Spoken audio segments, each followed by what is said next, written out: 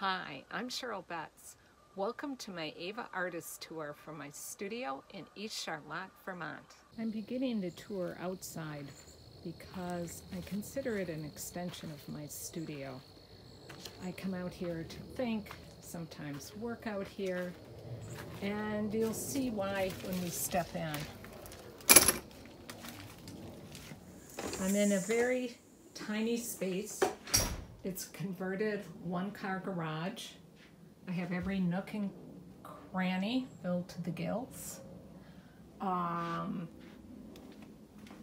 lot of my equipment is on wheels, so I can move it around as I need to, as I change from one project to another. I have movable walls, since my wall space is rather limited. Back here I have storage. I have flat files with papers and works on paper.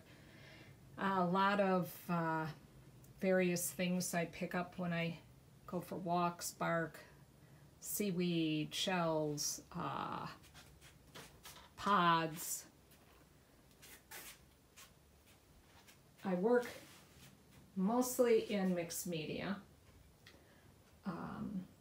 Primarily oil paint, wax, ink, colored pencil, graphite, oil pastels, oil sticks, and I work on paper, on wood panel, on canvas, on linen, on aluminum.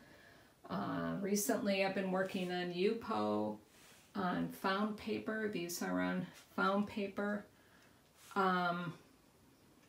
I work in series, and I usually have a number of series happening at the same time.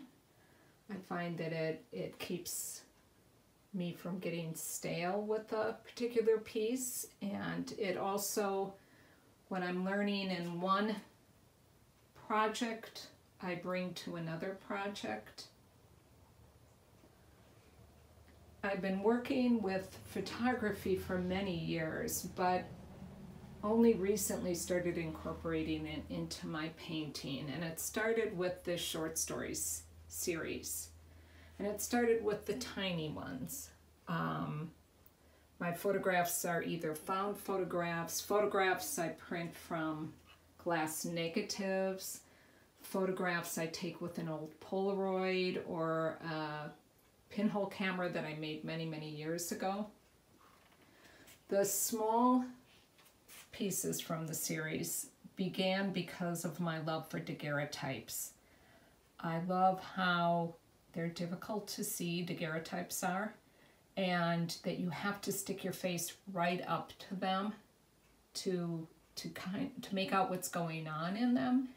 And that when you do, this whole world opens up. And the world that you are in just seems to disappear. Eventually the pieces got larger as I started thinking more about memory and how it is, in a way, fictitious.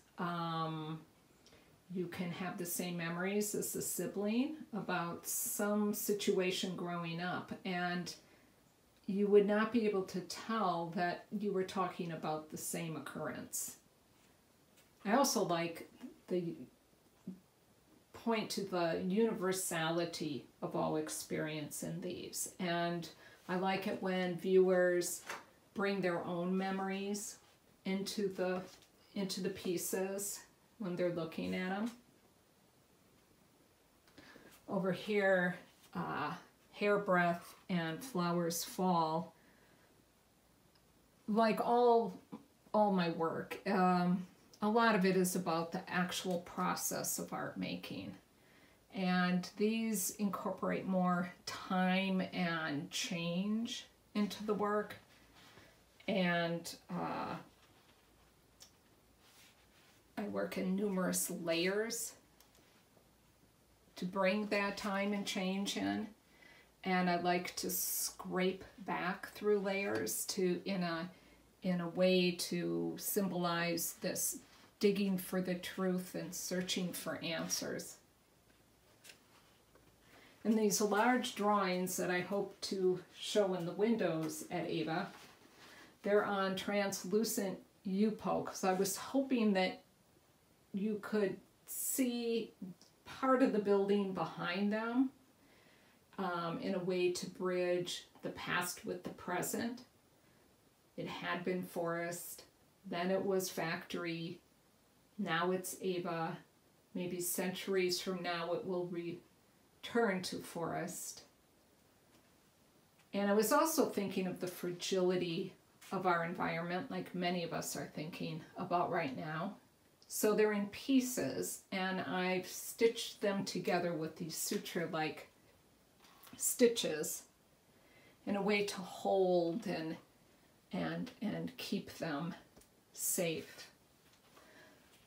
The vines point to the interconnection of all life, and in a way they resemble the veins in our own bodies. If you'd like to see more of my work while my website is under construction, go to Instagram, cm.betz. Thanks for visiting.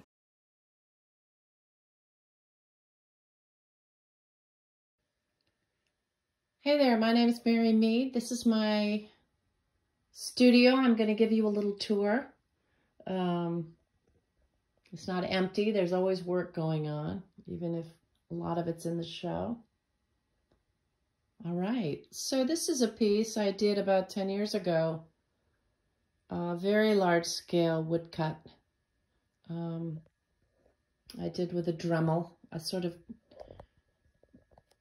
I treated it as an etching almost. In other words, I put the ink in the incised line and then I inked over it. It's a woodcut mono type. And this piece kind of led me off in the direction of working in woodcut almost exclusively, even though I'd been teaching in almost every medium: screen printing, lithography, etching, relief, woodcut.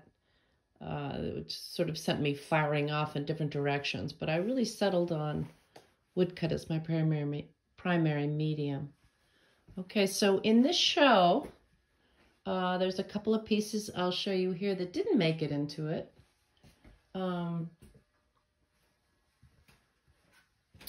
These quilted pieces. This is the third one. Here's the second one I did. And then here's the first. And they're not in the show because it just didn't flow with the rhythm of it. Okay, and these were images that you'll see in the show that were created from plates that were cut on a CNC router by my friend Owen Harris. He's absolutely a brilliant master furniture maker. We had a collaboration last year. And he very graciously, generously offered to cut a bunch of plates for me. So these are cut with a CNC router. They're a little more meticulous. And then I love the rawness of the hand cutting. This piece. The imagery is plant matter that I've taken from my gardens. I have probably 5 or 6 perennial beds, and I put them on a overhead projector and project them onto the woodcut and draw on it and then cut away. So here's another print. I'm always interested in kind of chine-collé or collaging onto my prints. This is a woodcut. I'm interested in the marks. I love the marks.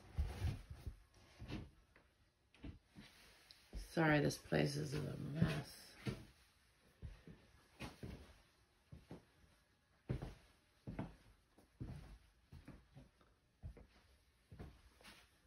Here's my friend Kermit. Anticipation of Halloween, my son's hero. Here's another board that didn't get in the show. I think I'm going to do something to it. And then all the sort of chaos that it's probably in most people's studios. I'll take you in my house because it's very much inspires me, and it's very much a portrait of kind of who I am. Here are some pieces I've collected. Sergio Santamaria, a Mexican artist I met who was visiting when I was teaching. Here's a cast paper piece of mine hanging on. Around the corner, brilliant Jerry Bergstein. My friend Rachel Gross, a fellow printmaker who's having her show. And one of my spit bites. So I live in an art-filled house. So I might call it a little bit chaotic, but my friends inspire me. These are Tom Woodbury prints, wonderful photographer. And Richard Ryan, this beautiful spit bite. It's originally my brother's, but he gave it to me very generously. My friend Eric Katzman. And look, right over the children's, my grandson's toy chest. And up here, a piece I did almost 10 years ago, I think. This was etching, woodcut, reduction. So this is a little bit about who I am. Like everybody, like every artist, I have an extensive collection of books I constantly reference. I'm coming in here, some more of my prints. Beautiful painting, portrait of my son Edgar by Clifford West. Jim Stroud, master printer. One of my first and most influential artists, Michael Mazer. So that's it. I hope you come to the talk on the 20th. I hope you enjoy the show.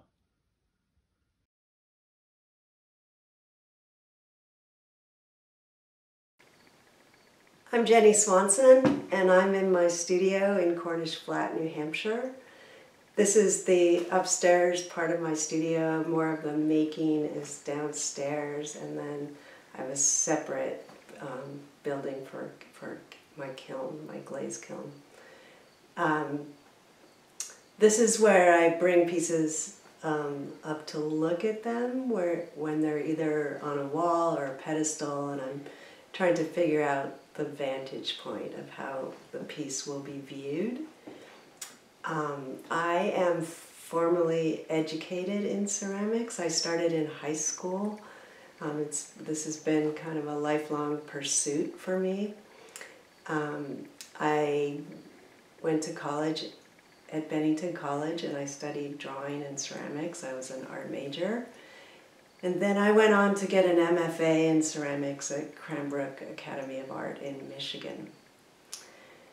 So what I'm doing these days is I'm working in high fire glazed ceramics. So you can see some of the pieces that I've been making here. They're all fired at a high temperature. They're fired at least twice, sometimes 3 or 4 or 5 times. Most of these pieces are put together by collaging the small elements. And some of the pieces are made from stoneware, some are porcelain. You can kind of see the difference in the light colored pieces. The overall piece it's made usually out of a flat piece of clay, a slab of clay. It's made the way that you might make a plate or a platter, although these pieces for me have like no relation to function. They're really meant to either go on a wall or a pedestal and be looked at and they're very textural with all the added pieces. A couple of these are pretty early pieces. This one here is called Gathered. And this one here, which is called Floating. Where I was trying to adhere the pieces together with glaze rather than just using the clay to fuse the pieces together. So a lot happens in the glaze firing. There's a lot of flow and melt and sometimes warping, and I'm working with those processes, enjoying some of the unexpected and kind of mysterious parts of the ceramic process.